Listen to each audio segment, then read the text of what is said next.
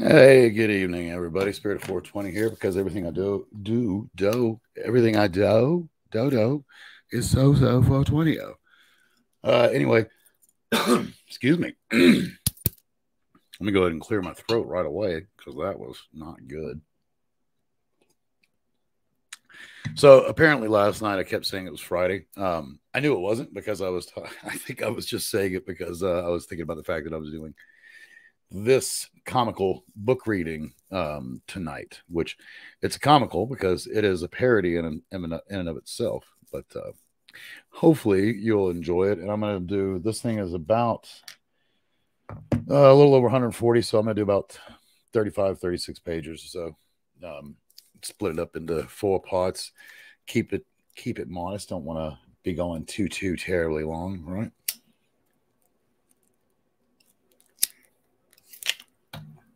So I hope all of you are having a wonderful week and a wonderful start to your weekend. You know, before I get into this, I'll tell you, I keep doing all this, and it's all new to me. And what I mean by this is, you know, broadcasting live and talking to the world and tweeting to the world and all the different things that are going on. You know, it's all relatively new. New to me in the sense of doing it like this. So it's funny because when you put yourself out there like that, you also kind of put yourself under a microscope, if you will. And I'm not even talking about the one that the world puts you under. I'm talking about the one you put yourself under, right? I don't ever remember scrutinizing myself as much as I do now. And then I stop and I'm like, hey, that's not why you're doing it. So I remind myself. But it's funny because that's probably more prevalent in this than it is with just, you know, everyday life, which most of us beat the shit out of ourselves anyway. So it's really easy doing this to, you know, have another reason to kick your own ass. That's all I'm saying. Just a thought. Although that's not what I'm doing. I'm having fun with it. And I know that, you know, my family and my friends and the people that are close to me and the ones that tune in and give a shit, they're having fun with it too. So that's all that matters. So tonight's book. Yep, there it is. Y'all see it on the screen. But The Panda, the Cat, and the Dreadful Teddy, a parody by Paul Magrs. And you know what I forgot to do? I forgot to clean a spot for my ashtray lid. There we go. I have a really cool ashtray, and I'll tell you the story behind it someday. But I know you can't really see too well in that small little camera, but there you go. You can probably tell enough that this is brass, and it has 3 little deals, right? It's actually the bottom of a, what is it? I don't even know what caliber. I'll have to look I can't remember right now, but off a battleship. It's the bottom half of a brass casing, is what that from 1945. So that's from World War II, which I think is pretty cool. It's a piece of history. I'm pretty sure it's off the battleship that my grandfather was on. But that's a discussion for another day. Let's get into some laughs, because that's really why I was doing this one tonight. Oops. Trying to get on the same page here. Okay, this is just title, so we'll just get right into it.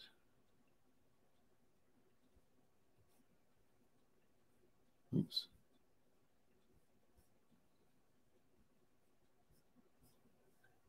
There it is.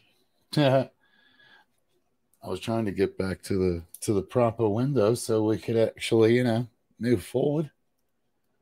There. The Pat, the Panda, and the Drip Teddy Dad. Paul Mars, and as you can see, it's very clear right there that it's a silent G, so I can't see how this would be pronounced any other way than Mars, right? For Jeremy, and away we go. You know what? I will say this. I'm going to back out just 1 second, because this part is for Jeremy too. The dude that wrote this, Paul, love the guy. Love his sense of humor. I think it's a wonderful book, which is why I'm sharing it. But man, his handwriting is atrocious as the Dreadful Teddy, which that's all I'll say. I don't want to give it away. All right. So, well done. Thank you so much for buying my book. Out of all the books in the world, you chose mine. I'm so pleased. Gosh, it's so hard to concentrate just now, isn't it? With the world how it is and everything, I hope my book can help you. Look at all the lovely pictures. I'm Panda, and this book is all about me and my lovely friends. All of us living our best lives and learning to be kind to one another. That's what it's all about, isn't it? I think the whole point of making books is to make the world a better place. I'm here to lighten your load just a little bit. And so is the cat. The cat's quite nice. He can be a little bit selfish sometimes, I suppose. Just a little bit.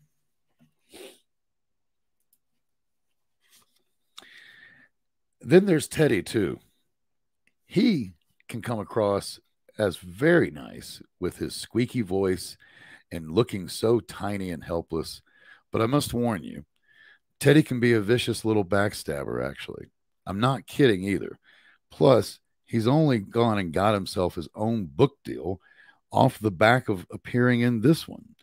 But never mind, we must always try to be forgiving and kind, and remember that life is a great big journey into a whole book filled with mostly blank pages.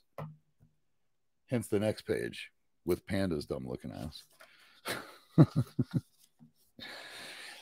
Don't worry, that's in line with this book. So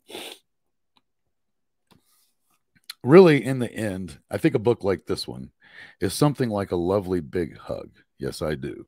A really lovely warm hug from someone you actually care about. And isn't a hug what we all really, really need? So here's a lovely hug from me to all of you. Not Teddy, though. He can go fuck himself.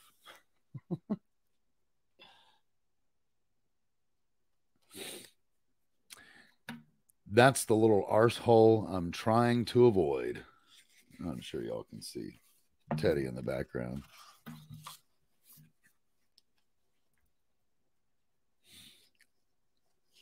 I have to say to those that are tuning into this, it's really fun to read this. This is like the perfect, because it's small, so it really is that perfect toilet type book that you can read, like, pretty much you can read it in its entirety while you drop off the kids. I'm the cat.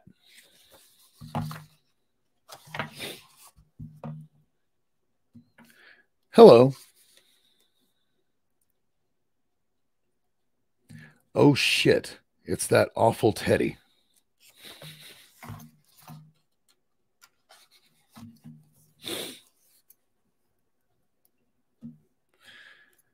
I'm tiny, said Teddy, but I'm still so important. Are you bollocks? Panda told him. Hello, ladies. The panda, we'll get into it here in a minute. Teddy told me that life is a kind of journey.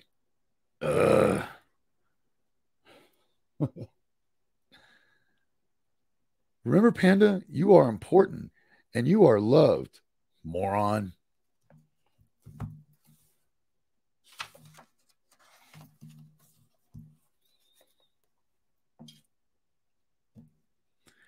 I find that Teddy is full of tolerance and empathy, says the cat. Oh, says Panda, I find he's full of shit. Be more Panda, said Panda. So let me just say this. So I'll stop for a minute because I'm sure some people are like, this is nothing like it, but it really is. I mean, if you look at it, the difference, parodies, in my personal opinion, what makes a good parody is that there's somehow something true to the nature of the original, right? And the funny thing is, and I'm not going to read it all, but you can already see that clearly Panda's the one calling Teddy the asshole, but it's Panda who is the absolute asshole in this story. And there's still the same factor. You have these three different characters that are all quite different, but yet they still continue to move forward and have a decent life, if you will. Have a life. And I'm sorry, but snow is moving in. So my nose is starting to do its thing again. I told you it's all from when Forrest did that right there.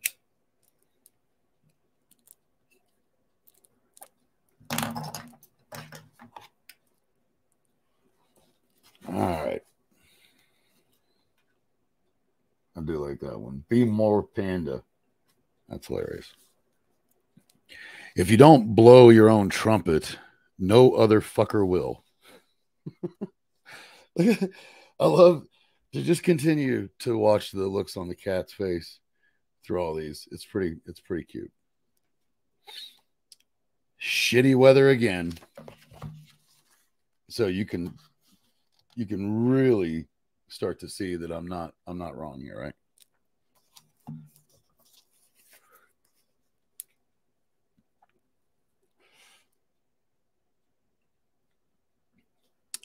We're just so lucky to have each other as friends, said Teddy. And it's gonna make a marvelous book. Life is like a roller coaster, says Teddy. Panda loudly wonders whether that bear will ever know how banal he is. I was not familiar with that word, but apparently that is a word, and I believe that I'm saying it correctly. BANAL. Wasn't familiar with that word, but it is a UK dude. So I think it's like asinine, pretty much. Essentially, is the probably a good American version of that word.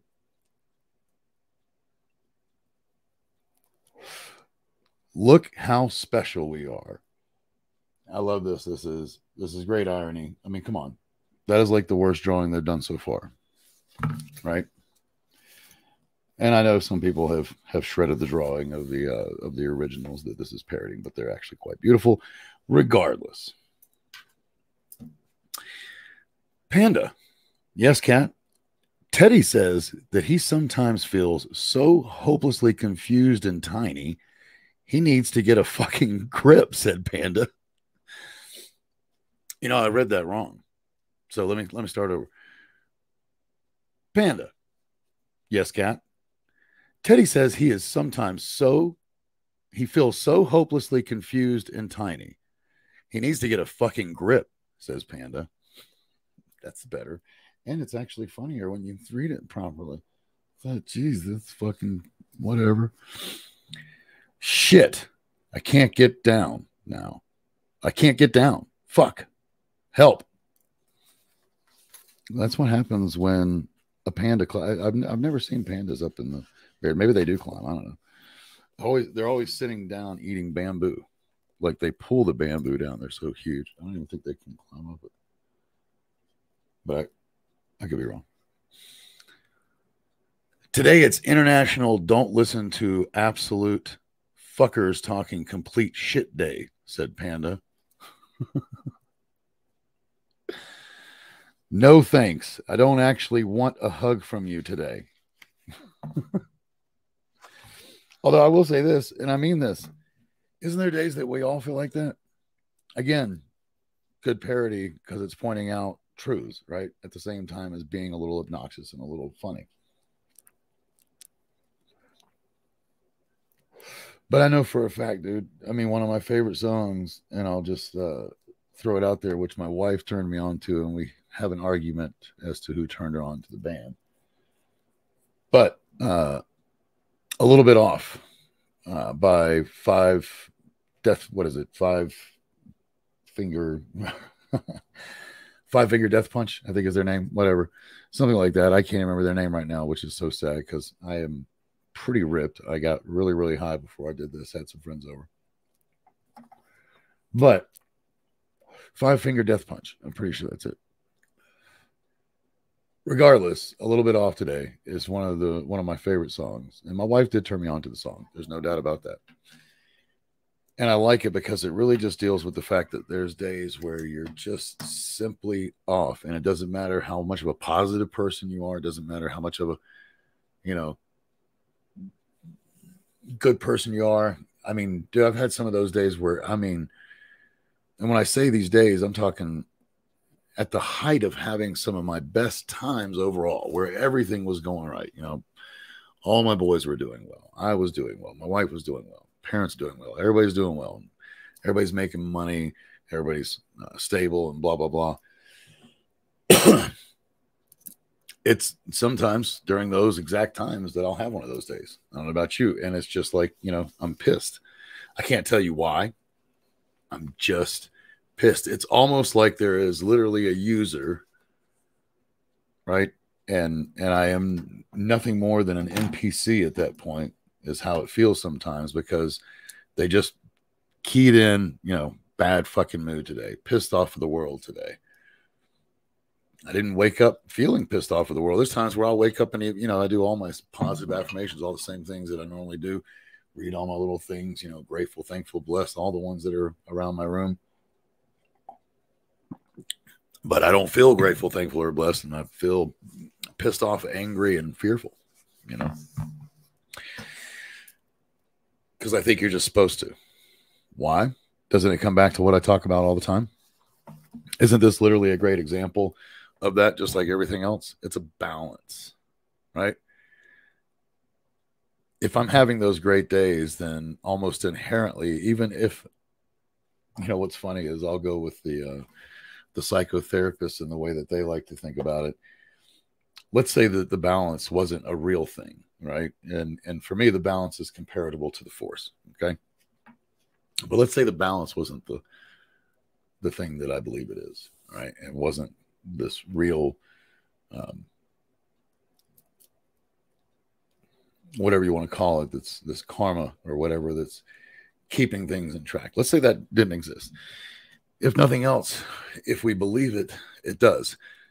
And we make it happen. We literally, with our own power of the mind, we make it happen. But here's, again, the funny thing is I started noticing that and reading about that well before, and understanding that I would have these bad days well before I understood that I could be making it happen.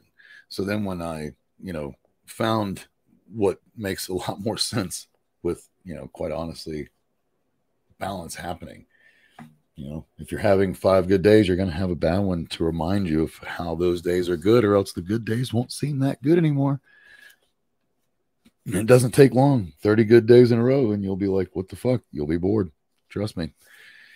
I have experienced it. You know, I'm talking from experience. I'm not just talking from, you know, out of my patoot. I should have read this on Friday, yeah, or not, or on Monday. It's Motivational Monday, Panda. If you don't stop saying inspirational things to me, said Panda, I'm going to punch you up the hooter.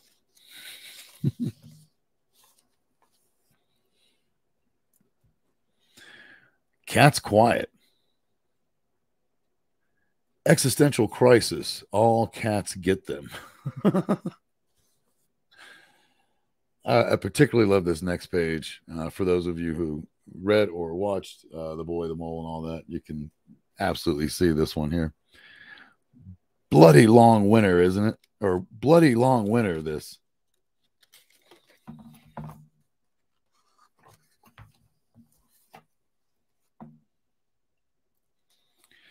You haven't got a fucking clue.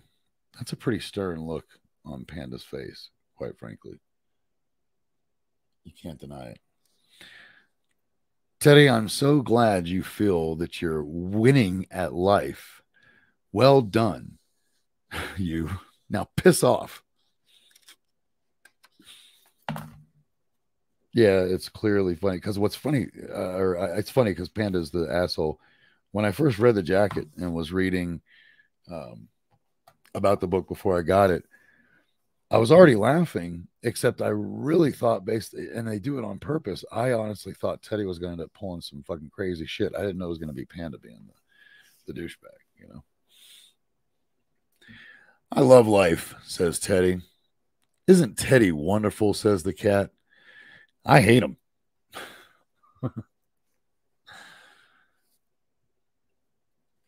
It's so important to make time for the things you are passionate about, says Teddy. And looks like Panda's very clearly passionate about that champagne glass that he has in his hand. Why not practice your mindfulness by coloring in the picture of Panda and the cat in a snowy field? Because it's all black and white, you absolute. I don't know this one. I don't know that, you absolute. Anybody want to help me? It's right there at the bottom. You tell me what the hell that says. Hey, man, sorry, I didn't see you there. Yep, that's going to be just so everybody knows. Juice will be on, and I already have it posted, but Juice is going to be on Monday, shooting the shit and having a smoke sesh. And we'll leave this up there so y'all can help me figure out what the fuck that says. But Juice will be on, and we'll be shooting the shit with a whole new. I'm sure he's got some brand new stories to tell us. And we'll be getting high. That'll be Monday. For those of you who have never seen my channel, that's going to be 8:20 Central, 7:20 Eastern, 7:20 Mountain time in the PM, because both of us, you know, work and have to do that stuff before we sit around and get high on a podcast or a TV show or a YouTube show, whatever. But looking forward to it, Juice. Can't wait to see you, buddy. Hope you had a blessed day. And there we go. I had to get back these eyeballs or else I wouldn't be able. So, anybody? Because it's all black and white, you absolute. Something end. Bell end? Is that butt end? You butt end? I mean, it doesn't look like any T's there. And what's a bell end? I don't know if that's a British term or something, but I fuck it. I don't have it. I don't have it, man. All right. So fucking sorry. Art is for everyone, says Panda, unless you're completely shit at it, like the cat and Teddy are.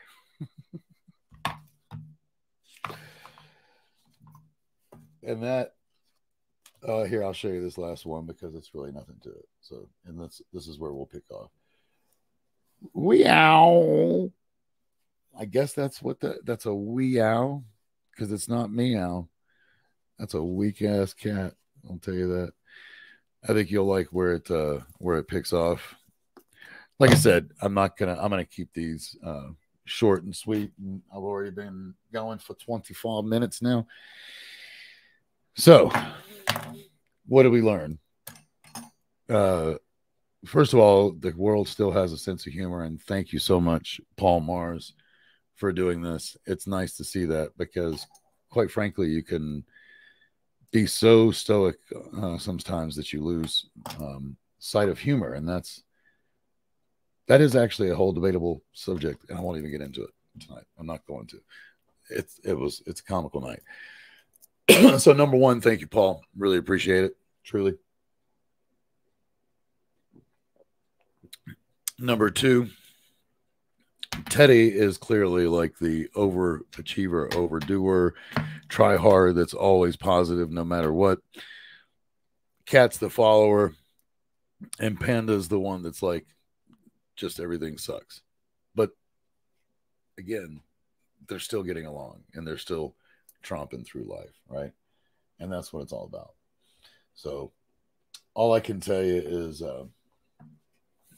it really gives me a little warm. So I would pick the book up if I were you. Again, it's great. You can put it in your bathroom. You see how big it is. It's literally the size of your hand, right? And I mean, you saw how fast we go through it, but I'll read it to y'all and discuss it over maybe a couple hours, but realistically, if you take the type of shits that I do, you can read it twice in one shit. Easy. So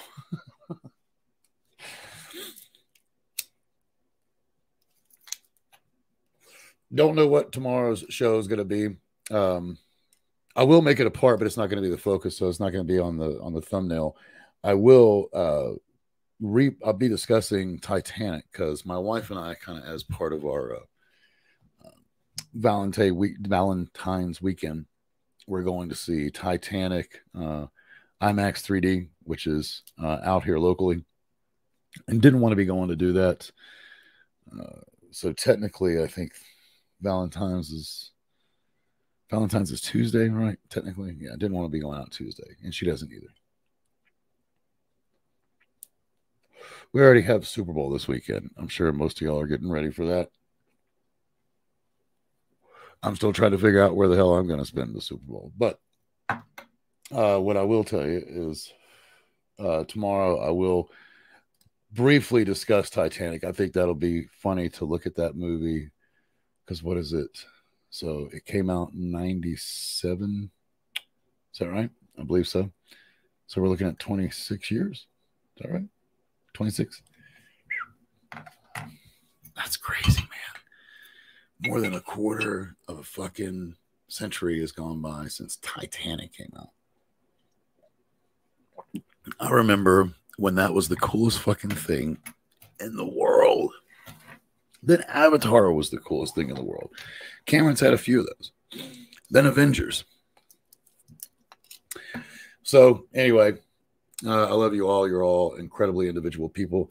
I would individual people, not an individual people. I would appreciate it if, for those of you who pray, send out some prayers. For those of you that believe in karma and science, then just send out some positive vibes to my son and to my family in general, but particularly to Skylar's twin brother. He's having a real difficult time, and as much positive energy that can get his way, hopefully he'll start to believe that things can be different. That's one of the hardest things when you're in a bad place is if you can't believe that it's going to be good, then it really never becomes good. Even when things are going well, it doesn't appear that way to you if you're in that space, right? So just pray for him to, if you will, see the positive things, have some gratitude and thankfulness for the things that that he does have and the things that are going his way, right?